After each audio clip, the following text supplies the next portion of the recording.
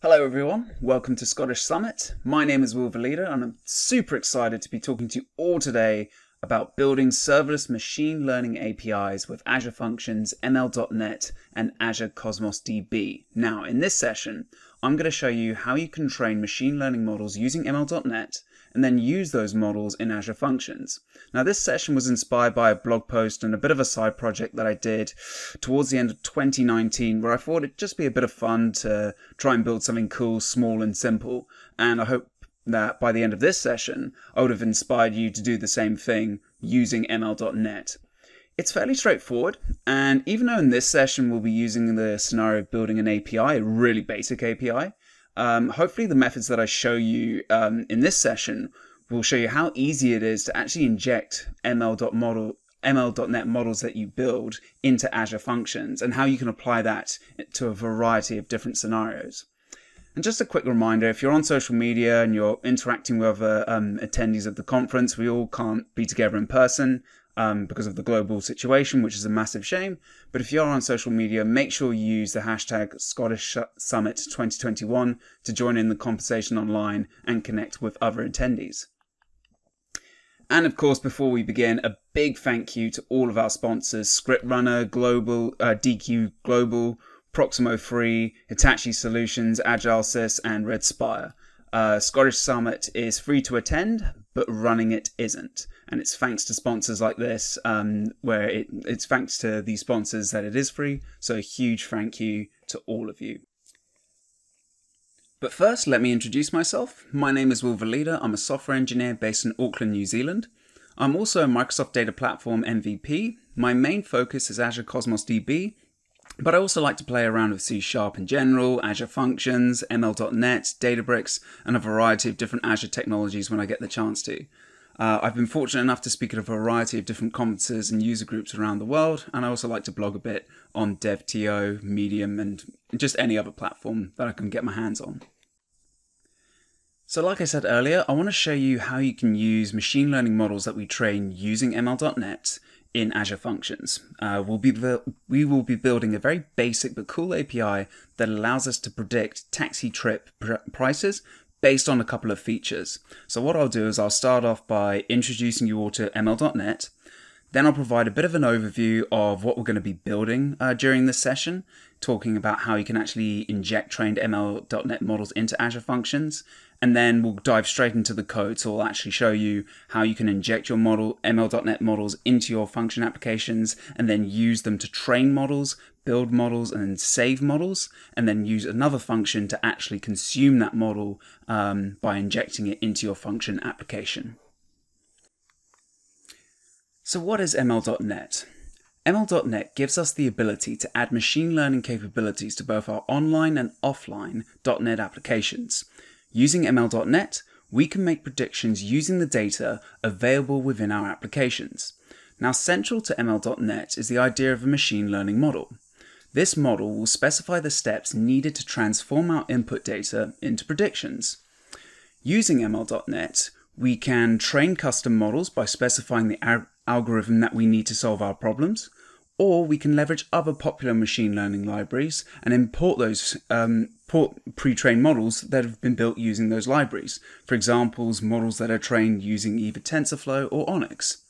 And then once we've trained our model, we can add the model to our applications to make predictions. And in ML.NET, we can perform a variety of different predictions due to the different machine learning tasks available to us that we can use when using ML.NET.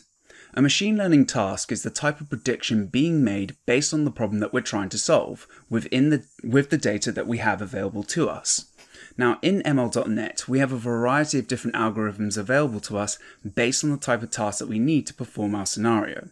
So for example, we might be performing some classification tasks where we're automatically dividing customer feedback into both positive and negative categories. We might be doing some anomaly detections, so we might be detecting some fraudulent banking transactions. We may be doing some time series analysis where we're forecasting what the weather's going to be like, or we're going to forecast how much of a particular type of product we're going to sell. We might be doing some regression, so we might be able to predict the price of houses based on size of on their size and location, for example. We might use recommendation machine learning tasks within our applications to suggest products that online shoppers might want to buy based on their previous purchases, or perhaps even what type of movies they want to watch based on their previous viewing habits.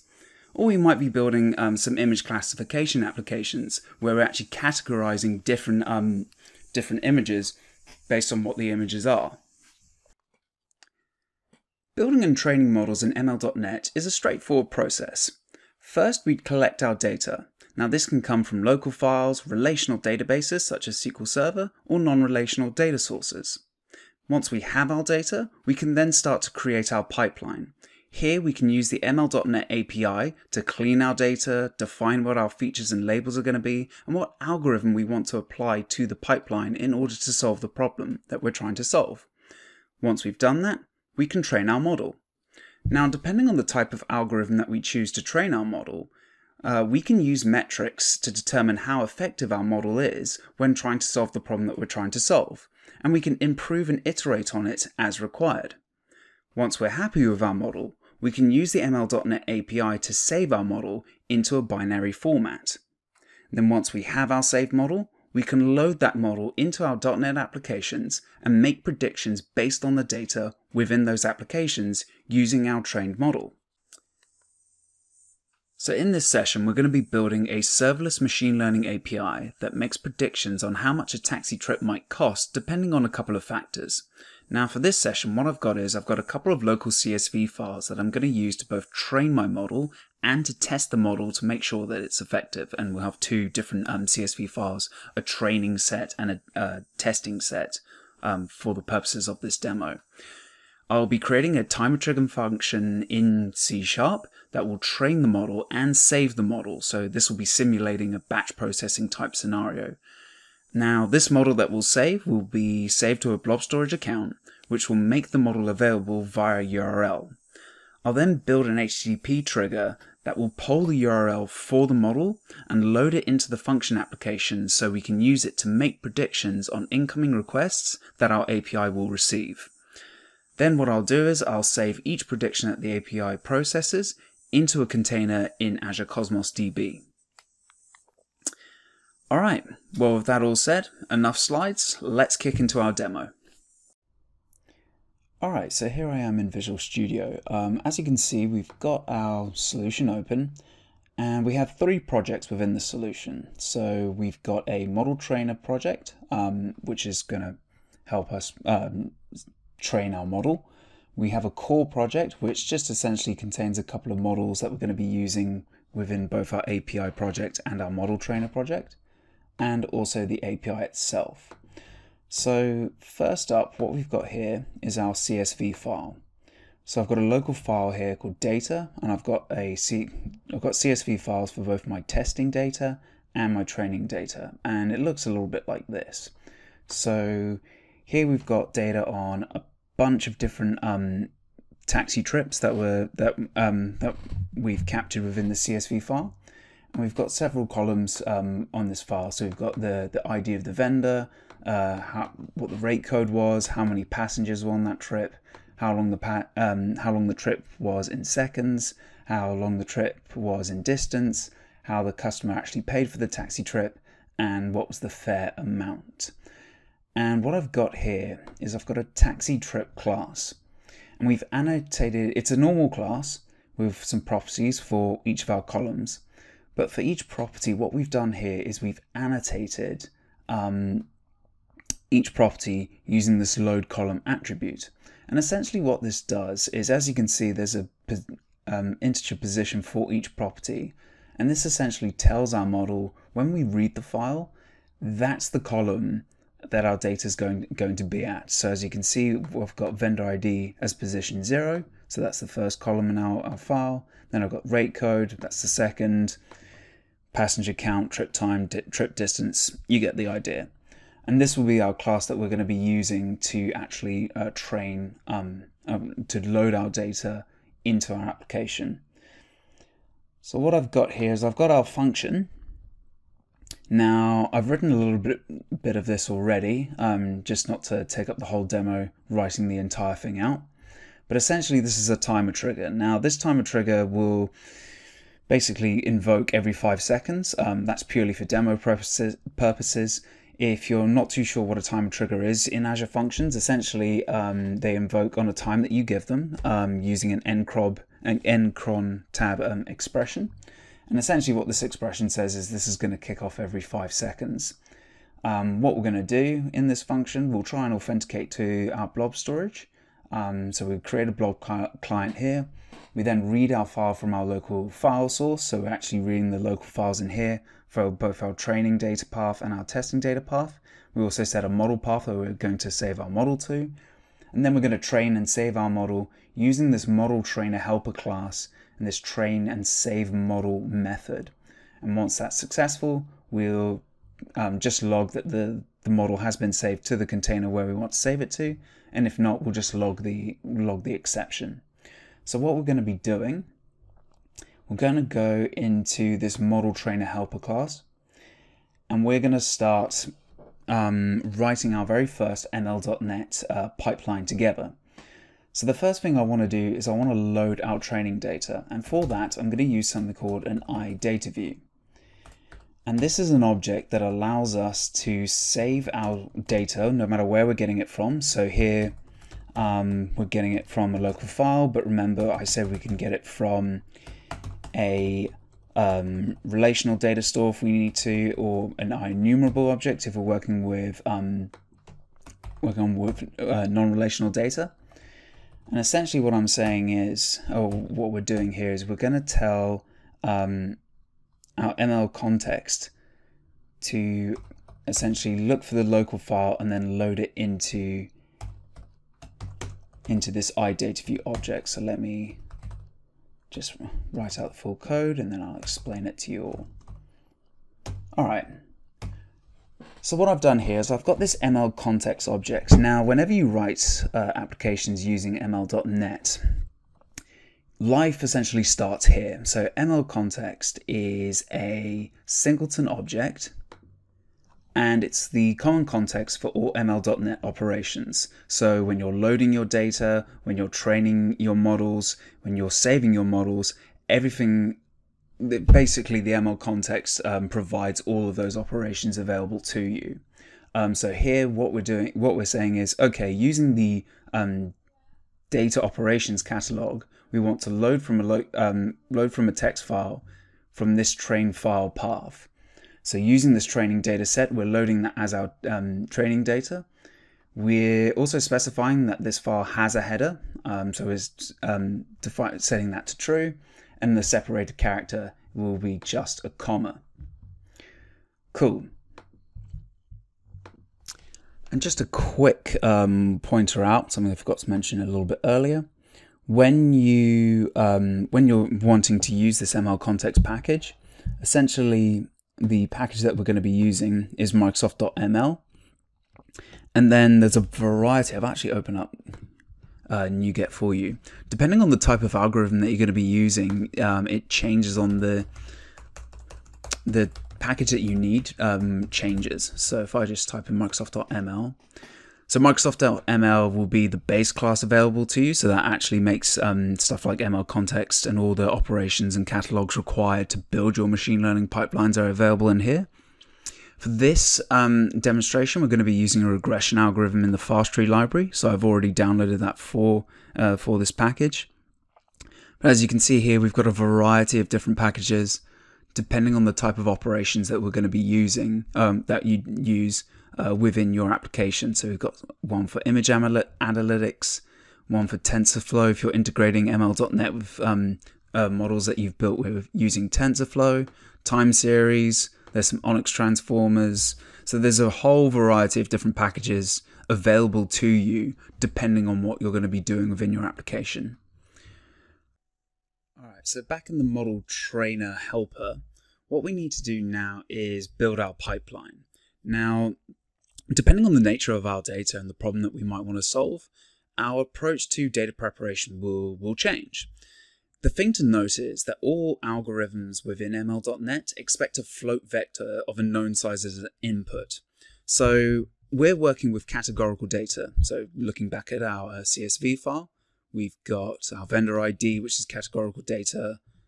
Payment type as well is also categorical data as well. So essentially what we need to do is convert our data into numerical format and process it into a features column in order to predict a label. So let me go back into the model trainer class, or trainer helper class, sorry. And let's start creating our pipelines. So what I'm going to do is just go create var pipeline.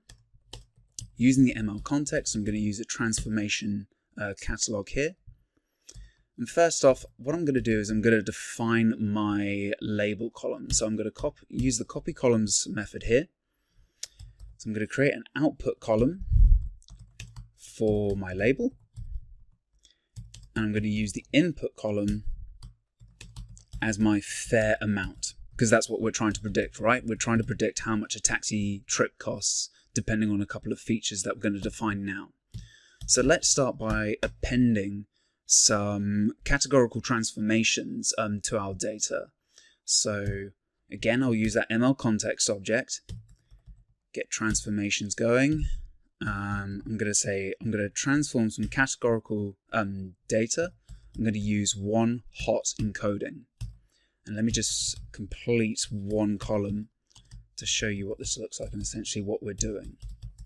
So one hot encoding essentially takes categorical data and converts it into numerical format. Now you might be thinking, well, with numerical format, doesn't that suggest that it's going to leave off some ordering? And you would be right. So what one hot encoding does, not only does it convert the categories into numerical format, but then it also removes the representation, removes the ordering of those numerical outputs.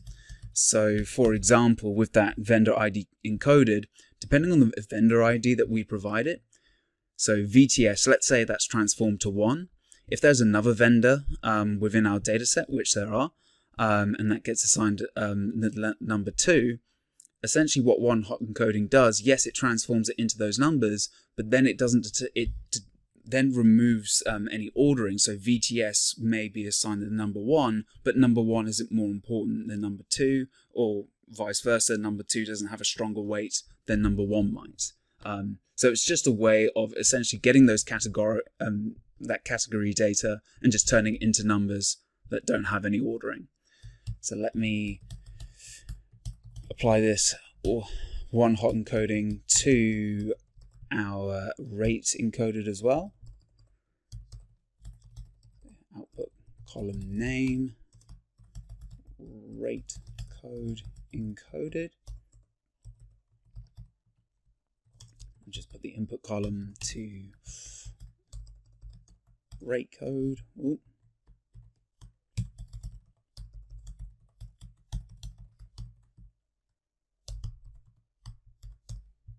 And I'll save myself a little bit of time here because I've got one more column, which is the payment type, which I want to encode as well.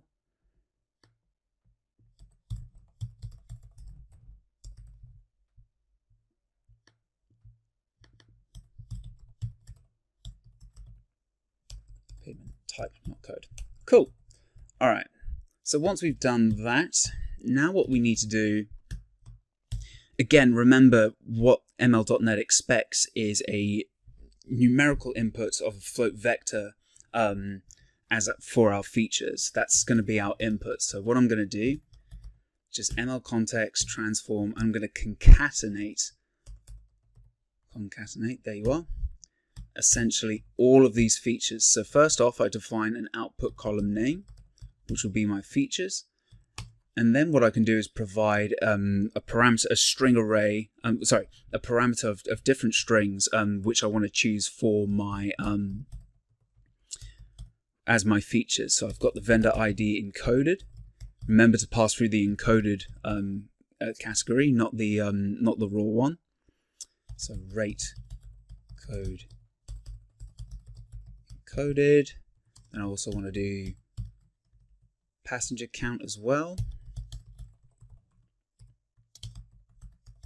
Trip distance, and then payment type encoded. Fantastic. Okay, so now what I've done is I've got an output column, I've applied some transformations, and now I've also got my features column. And now all that's left to do is apply the algorithm. And then for this, I'm just going to use a regression formula, apply some trainers. I'm going to use the fast tree trainer. Awesome. So there's my pipeline all created. And a few lines of code, which is really, really nice and really, I think it is really straightforward way of writing a pipeline in .NET. For those of you who've had a little bit of experience building machine learning pipelines in Spark, I think the experience is somewhat similar, which is really, really nice. Cool. So now that we've created our pipeline, we need to fit it onto our model. So we need to fit the model. So I'll create a model variable here, and with this pipeline, which is of type it's a regression prediction transformer, I can fit and pass through our data view. So here what I'm doing is I've got my pipeline and I'm essentially saying, okay, fit this pipeline onto our iDataView object there. And that's how we will train our model. And what this will do, this will generate a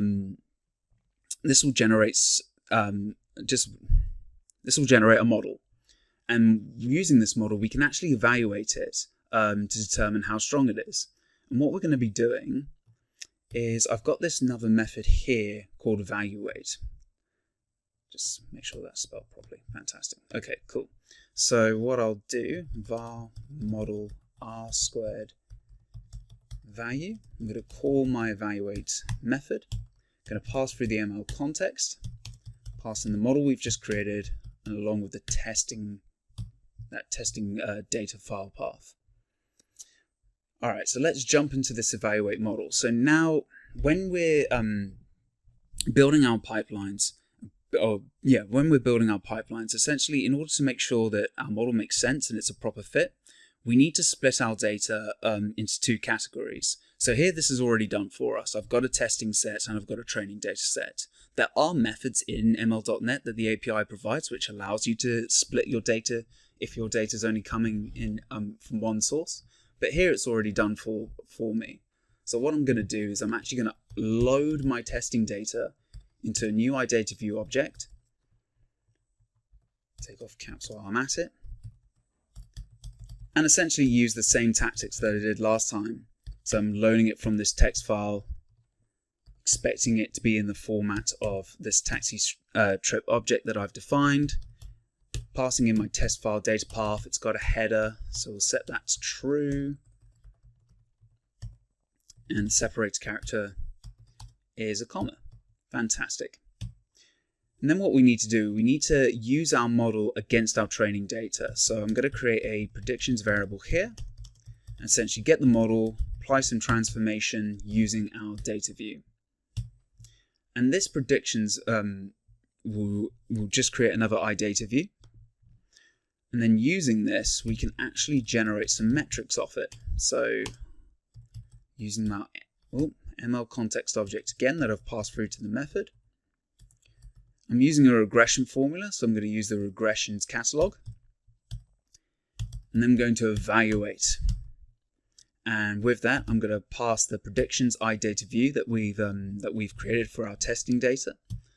The label that I want to define is label. And I want to test the score. And then just for this demo, what we're going to be doing is we're going to be using the R squared value. But I'll show you when we run this that metrics will be of type regression metrics, and that has a few properties that we can use to evaluate our model. So I'll just call metrics.r squared, and then I'll return the R squared value from the method. Fantastic. So now that method is ready to go, what we can do is test to see if it's a good fit, and if it is, we'll upload it to blob storage. So I'll take the model R² value that we've got from our evaluate method, and I'll say if that's greater or equal to 0.8, if it's a better than 80% fit, I'm going to use my ML context object, use the model operations catalog to save our model. So in order to save the model, I need to tell it which model I want to save, which is just the model that we fitted using our pipeline. Then I'm going to get the data schema view of the data view that I've defined. So that will be the input schema that the model expects when we use and train the model in the future. And then I'm going to use the model path that I've defined to save it to that model. And I've already gone ahead and written a blob storage helper, which essentially is just going to upload the blob model as a blob to our blob storage account. Cool. Oh, model path. Fantastic. Save that. And what I'm going to do is I'm just going to add a few breakpoints of interest. I might just add one there. Cool. Now I'll just check my function, make sure we call that. Fantastic. All right, we should be ready and raring to go. All right, so let's kick off our function. So I'm just going to start this. Essentially what we'll be doing, again, authenticating to our blob client, picking up our local files, defining a model path, and then using this train and save model method to train our machine learning model. So once we step into here, cool. So first things off, we'll load our training data. Then we'll create our pipeline. And then fit the pipeline onto our training data set to create our model. So we'll do that and give it a little bit of time to train. Depending on how powerful your local machine is, this will take a variable amount of time. Hopefully it won't take too long. And using the power of video editing, it's taken a couple of seconds, which is good. All right, so now what we want to do is evaluate our model that we've just trained. So I'm going to actually step inside this evaluate method here. And again, what we'll be doing is we're going to be loading our testing data set this time into a data view object, and then use the model that we've trained against our training data set. So just there. And then we're going to generate some metrics based on the model that we've applied to our test data using this evaluate method here. Now for the purposes of this demo, what we're going to be doing is just using the R² value. But as you will see shortly, this metrics object is of type regression metrics. And we have a bunch of different metrics that we can use to determine whether or not this model is effective for the problem that we're trying to solve.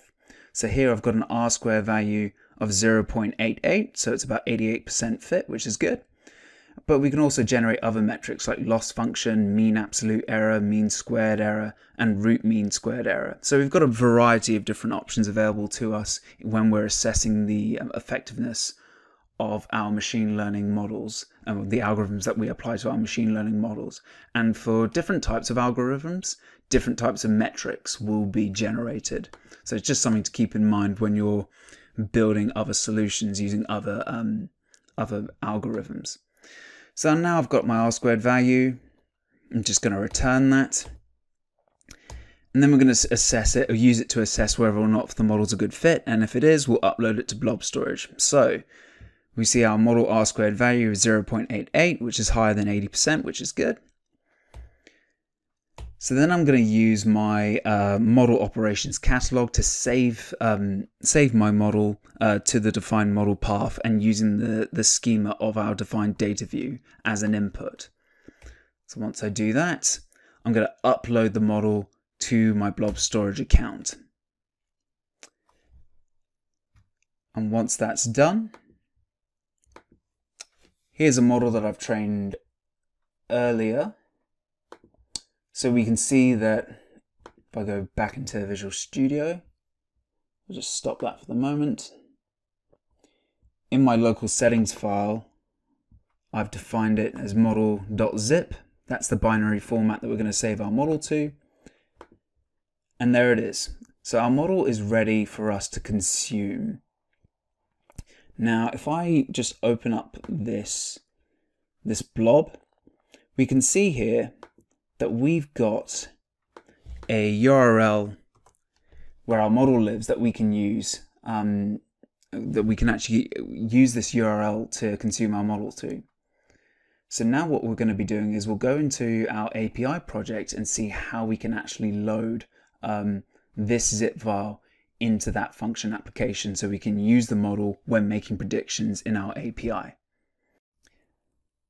So now that we have our model available to us in our blob storage account, we can now input data to make either bulk predictions or a single prediction at a time using our model. And for this purpose, we need to create something called a prediction engine, which is essentially a class that ML.NET provides us to help us make predictions. Now, we're back in Visual Studio. I'm in my API's startup class here. And what I've done is I've created something called an add prediction engine pool.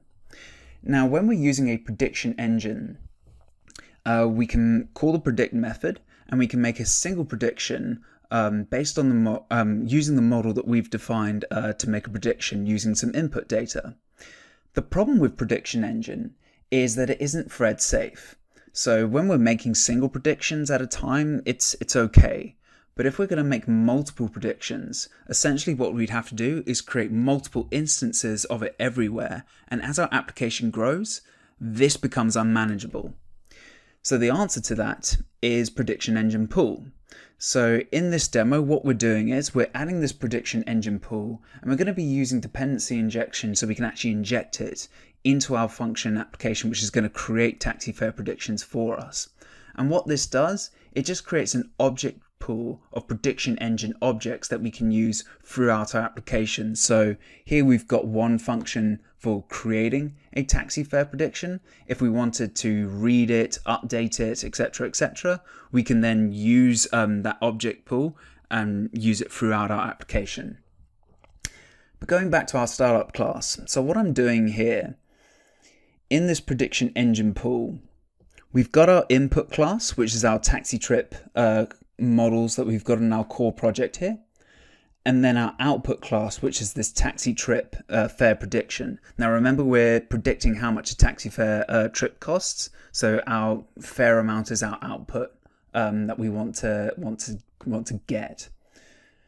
So back to the startup class, and essentially what we're saying is, okay, with this prediction engine pool, what I want is to pass through a model from this URI that we're going to be using throughout our application. So in this method, I'm defining a model name called taxi trip model. Now this can be anything that you want. You can name this anything you want. So here I'm naming it taxi trip model. But once you've named it here within your prediction engine pool, that's the name that you need to refer to throughout the application. So you can name it anything you like, but once you've named it, stick to it. And then we're going to pick up, then we're going to pass through a URI. So I've passed it through my configuration file here, which is our zip file that we've uploaded to blob storage. And then I'm going to tell my prediction engine pool to essentially poll it every single minute. So the great thing about this is, say if this is a batch processing example, but if we turned our example to more real-time stream processing, we can make continuous updates to the model. And essentially what this will do, this will poll the provided URI connection endpoint that we provide the engine pool. So it will poll it with a time period that we define. So here I'm just polling it for changes every minute. So essentially, we can have an application where we're making constant updates to our model, improving it, iterating it, make sure it's actually performing well. And we don't have to bring our API down in order to refresh our model. We can just let the prediction engine pool essentially poll this URI for changes every minute or however long that we want to poll it for, and it will use the updated model if there is an update or updated model for us to use. Cool, so let's go into our API endpoint. So here we're just going to be creating a taxi fare prediction. So as you can see, I'm using dependency injection to inject my prediction engine pool into this create taxi fare prediction function.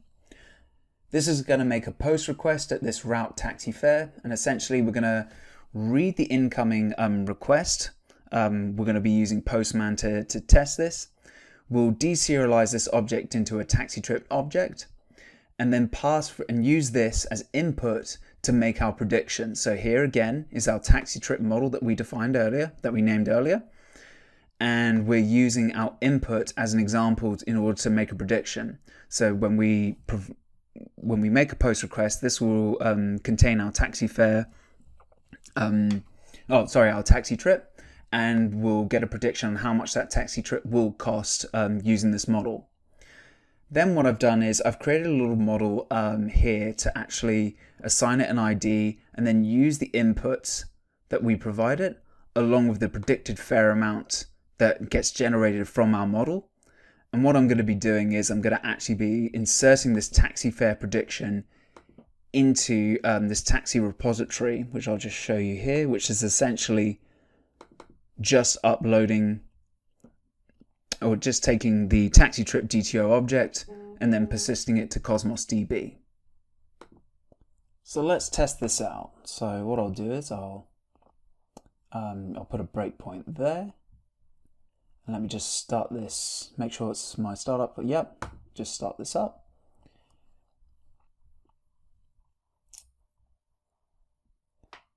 Give it a couple of seconds to think about. I'll put my function application here, or the console there.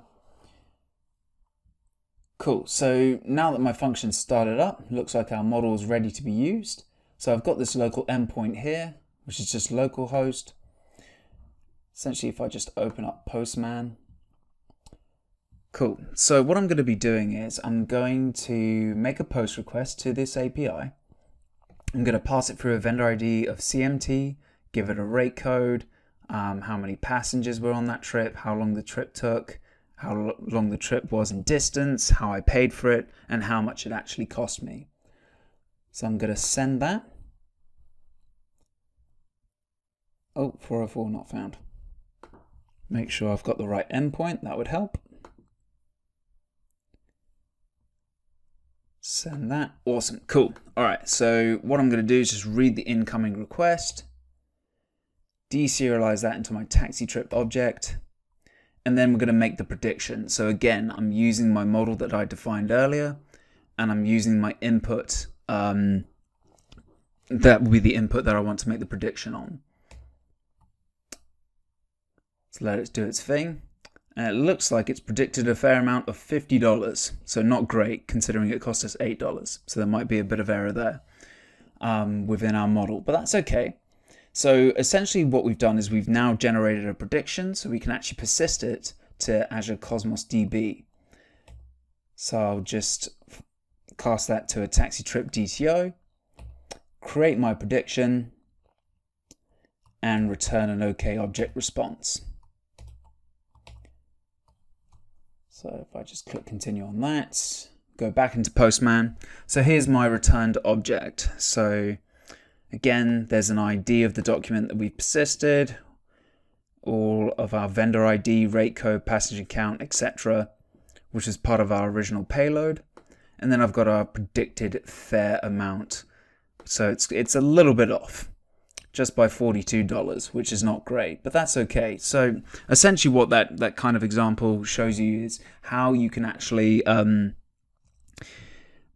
basically inject your models into your function applications using dependency injection and using that prediction engine pool object. So now what I'm going to do, I'm just going to go into Cosmos DB. Here's some that I created earlier. What I'll do is I'll just refresh that. And I believe that's the same one. If I look at the ID, no, This is the one I want. Yeah, so there it is. So essentially what we've done, even though our prediction was wildly off the mark, hopefully you can see in this example, it's just a fair few lines of code.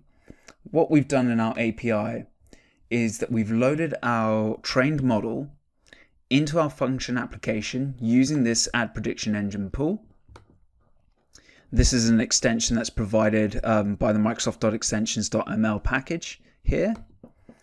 But essentially we've got this model in our blob storage account which we've loaded into this function application.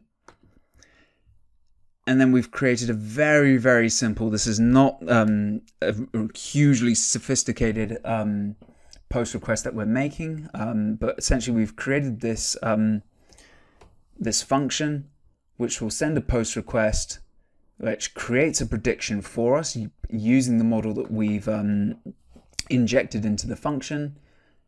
And then once we've got our prediction, we've actually created a taxi prediction and saved it into Azure Cosmos DB. So it's a very basic end-to-end sample. So we've taken right from our model trainer function, where we've essentially got some local data files. So our local CSV files here. We've used our ML context objects to load the data, build a machine learning pipeline, format the data required in order for us to actually train a model onto it. We've trained that model, assessed its effectiveness using the evaluate operations available to us that the ML.NET API provides, and then uploaded it to blob storage. And then once we have our model from blob storage, we've injected that into our API so we can actually start to use our model to actually create predictions for taxi fare trips. So that's the end of our demo. If you want to learn more, here's a couple of resources for you. So I've got the full demo of what we've gone through today on my GitHub. So if you want to clone that and have a play around with it, please feel free to do so.